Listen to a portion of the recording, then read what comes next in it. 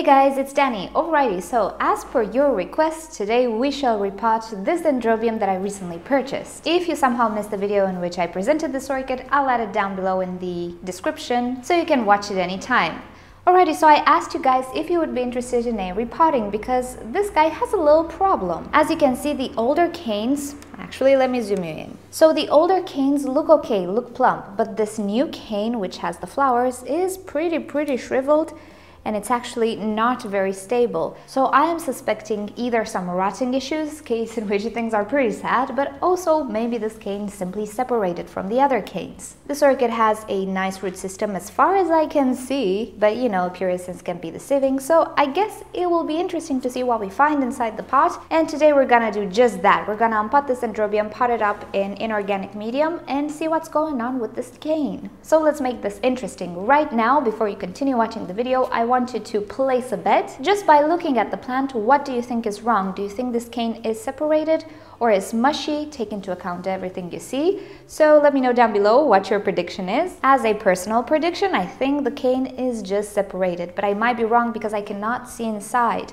It is actually buried in the medium. There's a high chance it's rotten, but let's try to be optimists. Okay, are you guys ready? Let's start the repotting. And now the moment of truth. Let's squeeze this pot gently. Oh my gosh, the medium is actually breaking down. I'm gonna pull from the sturdy cane, not the wobbly cane, because you never know.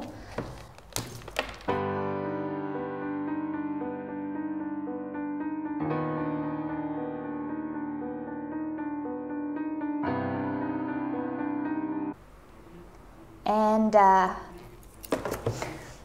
was a fail. What the heck is going on here? Okay, I just messed up my orchid. Okay. I'm still gonna upload this video. I mean, I messed it up, yeah, but gotta own up to it, right? Oh, this is something new here. Did I actually break it? I don't think I broke it. Ugh. Okay, I didn't mess it up. Oh. The heck is happening here? So this cane was not attached to this one. There's no breaking point, absolutely no breaking point. These are roots. Actually, what I snapped was roots. Oh, okay, I thought I made the biggest fail ever caught on camera when it comes to orchids. So I honestly don't think I broke it. And judging by the root system, you can see there's quite the difference. These ones do not have roots, these ones do have roots. This is a cane that bloomed before and I already see a growth. Look at this poor growth. It grew inside the medium, it was buried. So it's completely white because it doesn't have any chlorophyll. It didn't have any light, but this particular section actually looks good. Are these two sections or just, what is this? This might be yet another section. I'll be gentle. Oh, we have a new growth here as well. Oh my goodness, this poor orchid. Oh no, this is not even coconut husk actually. This is peat moss. This is absolutely peat moss with sand and with some bark chips, probably at the surface more. Oh wow, this is the most horrifying thing I've ever discovered in a new orchid. That's why it wasn't coming out, because this is pretty heavy. Look at this. It's peat moss or clay or something. It's one of those mixes, I don't even know. And I'm sounding very dramatic right now, right? I've never ever encountered something of the sorts. It is peat moss.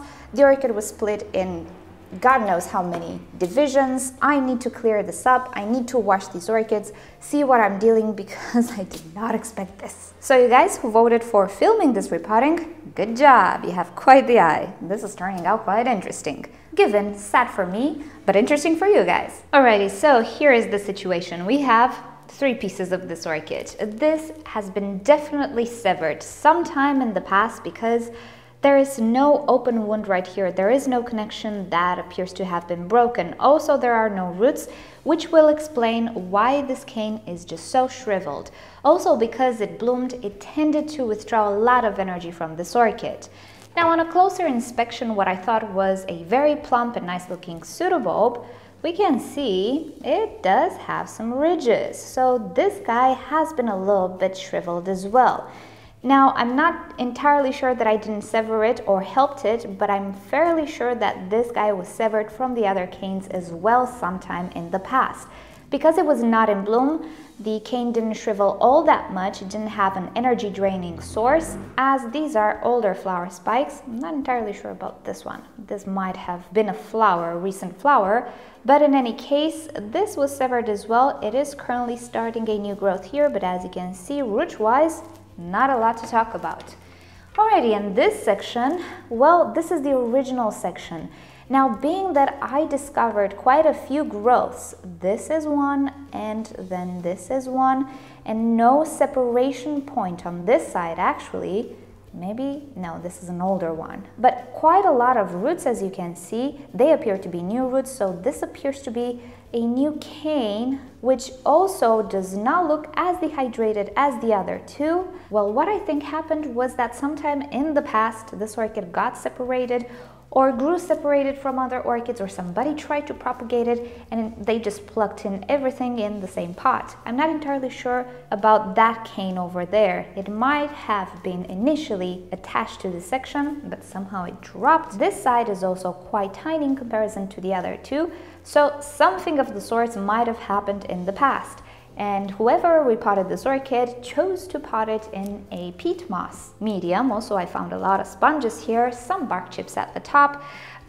Pretty sloppy job if you ask me, and I'm not sure what nursery these came from, but it's the very first time when I see something of the sorts. This, I am absolutely convinced it was just plucked there at some point. Maybe it had flowers, maybe it fell somehow and they just plucked it into the pot. That one, not entirely sure what happened. It might have been connected to the other side, but this one, no way. There's a silver lining to this. Because this and this might be of the same plant, this might be a totally different plant. And remember in my initial video, I told you that there is quite the variety. I saw it on eBay in Catasetum's 2 listings. Some of these types of dendrobiums had more purple, some of them had more white. There was a bit of variety there. So I might have the surprise that these sides, or at least this side, is completely different than this cane. At least 2, if not 3 different looking plants right here, which is quite amazing. So what will I do? I'm gonna pot everything in the same pot actually. And in time, we'll see how everything develops, see how everything blooms. I'll keep you up to date. If one of the canes decides to die off, I will just pluck it out of the pot. I'm sure that side will do just fine. I'm not entirely sure about these 2 canes. We'll just have to see. Alrighty, so now let's get to the repotting. Alrighty, so the orchid, or orchids, have been potted. I had to stabilize them with these bamboo skewers. Usually I don't need to stabilize orchids anymore because the pebbles that I use on top are quite heavy, but these guys are really top heavy. They have very thin pseudobulbs at the base and they don't have roots, so yeah, I need to stabilize them, but hopefully they will produce new roots pretty soon. Another thing that I really want to do at this moment is cut the flower spikes. Stay there. There's really no need for them to stay on the orchid. Yes, they look pretty, but the orchid has had enough. And especially because they are on this cane, which is not looking all that great. So there we go, flowers are off, and we're gonna look forward to next year's blooming. Now looking at the canes, you can see exactly where they were buried inside the medium. Do you see the lighter color at the base? Well, that's where chlorophyll is kind of missing. Also, you can see the new growth is almost completely white. You cannot even see it. It's here.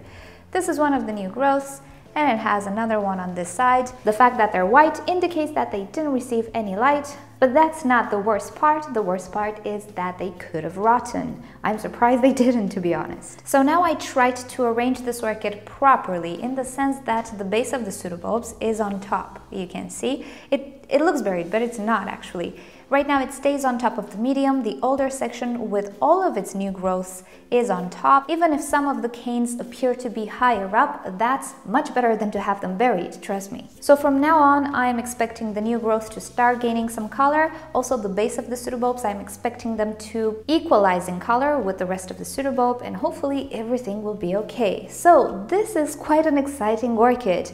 Although, as an overall, the orchid was an utter fail. Good thing it was discounted. Imagine if I paid full price for it and I discovered this. This would have been a great what's in my orchid pot, but I think it deserves a video on its own. It was just a nightmare. So if you've enjoyed this video, please give it a thumbs up. If you hated it, give it a thumbs down. Subscribe to my channel for daily orchids and plants videos. And don't forget to turn on notifications so you never miss a video. And with that said, I'll see you all next time. Bye! Speaking about weird things, this is the Dendrobium helix. I didn't talk much about it because nothing much happened, especially because I was waiting for new roots. They didn't happen. I repotted it recently, no new roots. The canes though, yeah, they're losing leaves, but they don't necessarily look very shriveled. And one of them is producing a flower spike. Now, I cut a few flower spikes. This orchid really wants to make a lot of flower spikes, but I'm not letting it. Not in this state. But some of the canes look absolutely brand new. So I'm not sure what's going on. I am hoping for roots now that the weather is warm, but we'll see what's going on. I just decided to leave one more flower spike on it, at least to see it one more time. If this orchid decides she does not want to belong to this world anymore, at least, you know, see a few flowers before she goes. But this is the only flower spike I kept. I cut all the others.